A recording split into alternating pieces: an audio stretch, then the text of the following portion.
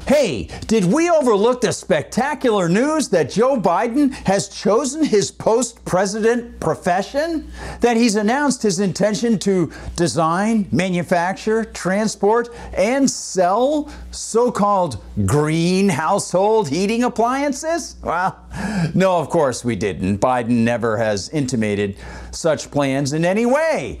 He's not interested in entering the free market and peacefully competing to attract consumer interest. No. Instead, you got it. He's using $85 million to prop up his pet climate cult members, the makers of said green appliances that already are not attracting consumer interest. How nifty.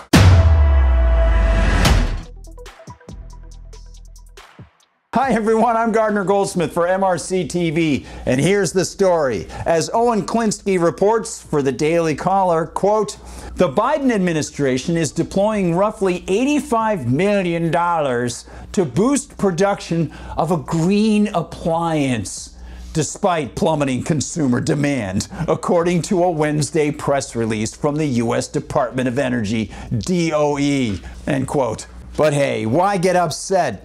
This is, after all, the ever-loving, unquestioningly constitutional, wink wink, Department of Energy, the central authority that already has brought about the demise of the incandescent Edison light bulb, already worked to slowly strangle the sale of natural gas stoves, claimed it's saving consumers money by imposing anti-market mandates on the makers of clothes washers and dryers, introduced new mandates that will force home builders and buyers to install only certain kinds of gas stoves, and subsidized electric bus makers with sketchy ties to the woman who heads the Department of Energy. Why worry? It's totally fine, totally constitutional, totally ethical. Writes Klinsky, quote, the White House on Wednesday announced nearly $85 million in grants for 4 producers of electric heat pumps, the DOE wrote in a statement. The announcement comes despite cratering demand for the electric appliance, with total U.S. shipments of the product falling 16% in 2023, despite the federal tax credit being raised from $300 to $2,000 in January 2023, according to a study from the University of California, Berkeley's Haas School of Business, end quote. What a relief. For a moment, it seemed as if the government might allow those ignorant, brain-addled consumers out there their God-given right to peacefully buy what they want. And, of course, that the government might possibly allow manufacturers of household heaters the chance to make and sell what they want to make and sell, free from fascist diktats and subsidies to their heat pump competitors. But this continues the plan of attack on which we at MRCTV reported in November of last year, an attack that sees the feds pull a Soviet-style central plan to prop up widely rejected heat pumps in their tired, hoary, egomaniacal attempt to tell others how to live. And so the plan to pump up the sales-suffering heat pump makers continues apace. We want to pump you up. Quote, the Biden-Harris administration's Investing in America agenda is manufacturing hundreds of thousands of energy-saving heat pumps here in the USA, helping American households and businesses keep money in their pockets, Secretary of Energy Jennifer Granholm said in the release, end quote. Yes, that's Jennifer Granholm, who, after helping electric bus maker Proterra get millions in federal subsidies when she was governor of Michigan, was brought on the board of Proterra after she left office, then was given a big Proterra stock package upon leaving the board and just prior to joining the Bidenistas as so-called energy secretary. And then, of course, yes, she is the same person who sold her stock for nearly $3 million just weeks prior to Proterra filing for federal bankruptcy protection. Yeah, Jennifer Granholm. You can thank her anytime you like. Quote, heat pumps cost an average of $10,750 to install, as opposed to an average cost of $4,700 for a new furnace in 2024, according to Forbes. Heat pumps have also been significantly less cost-effective to operate, with average U.S. residential electricity prices rising 6.2% in 2023, according to the U.S. Energy Information Administration, EIA. Meanwhile, natural gas prices have plummeted more than 70% in the past 2 years, from nearly $9 per MMBTU in August 2022 to record lows under $2 per MMBTU in 2024, the EIA reported, end quote. Well, we'll just have to be sure that the Biden administration keeps trying to undercut natural gas exploration and importation to change that downward price for gas curve and make the heat pumps, yes, much more attractive. Central planning sure is awesome, isn't it? Klinsky also refers to the matter about which we warned in November. Quote, the $85 million in grants are the second round of funding the Biden administration has provided to heat pump manufacturing, with the administration unleashing $169 million to subsidize 9 projects in November 2023.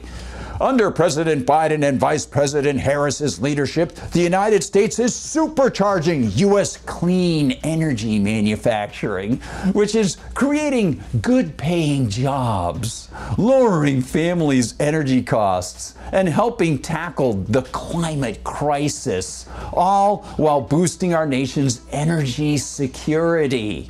White House climate advisor Ali Zaidi said in the DOE press release, end quote. Perhaps you're like I am, and you're getting pretty darn tired of politicians claiming that every dumb and immoral plan they concoct has some bearing on so-called security. Quote, in February, the Biden administration finalized regulations increasing minimum water and energy efficiency levels for residential washers and dryers. Meanwhile, in April, the White House enacted a rule banning gas stoves and appliances in federal buildings, end quote. How about they ban federal buildings? We'd save a lot if they actually did that. Of course, those federal buildings, well, they represent something important. On the whole, they stand as monuments to the metastasizing, pernicious, parasitic central government and its hubristic occupants. They represent the ever-growing Leviathan that, regardless of the purported constitutional constraints and clearly limited powers, well, of course, those offices expand their claims of power, and the people in them continue to expand their claims of fascistic, federal, paradigmatic control over our lives. Adds Klinsky, quote, Biden's regulatory blitz on appliances is expected to increase expenses for the average American home by more than $9,000. President Joe Biden is using his wartime emergency powers, authorized under the Defense Production Act, in conjunction with the Inflation Reduction Act, to unleash the taxpayer dollars needed to fund the heat pump projects.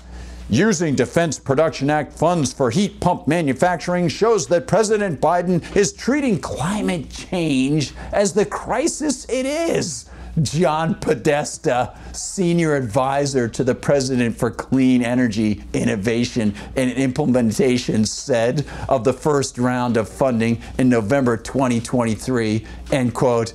Ah, yes, the Defense Production Act. You know, because there's no constitutionally declared war, so why not magically claim wartime emergency powers? And how about that Inflation Reduction Act? Yeah, it didn't reduce inflation at all. It increased the payload of propaganda and federal spending we have to suffer. You know, it would be a different matter if Joe Biden, Kamala Harris, and Jennifer Granholm and all of their ilk left office and tried their schemes in a free market. They'd be operating in a peaceful manner, and they wouldn't be forcing us to subsidize things we don't want. But that's not their preference. Clearly, they prefer to take our cash, push around appliance makers, steer industries and energy preferences, and screw up the market. They're dangerous and assumptive, and not one iota of their silly rhetoric will ever hide that fact. Thanks for watching, everyone. Please like and subscribe. Please follow us on Rumble, where they don't censor us, and spread the words far and wide via the video link. You can also find us on YouTube, where, yes, they do censor us sometimes. Please double check that you are subscribed there. Find us all the time at MRCTV.org. That's MRCTV.org, where you can see what the whole team is doing, and you can contribute to the big fundraiser that's happening for the MRC, and you can find the MRC TV store and get some great items there. You can also check us out on Instagram, on Facebook, on Twitter, and on TikTok. And if you want to find us on Facebook, you'll see that the folks who are in Facebook are very busy with great comments. You can find me on Gab. I'm at Gardner Goldsmith on Gab, and on X, I'm at Gard Goldsmith. Thanks so much for watching, everybody. Thanks so much for watching, everybody. Please check out the videos as often as you can and spread the word. For MRC TV, I'm Gardner Goldsmith.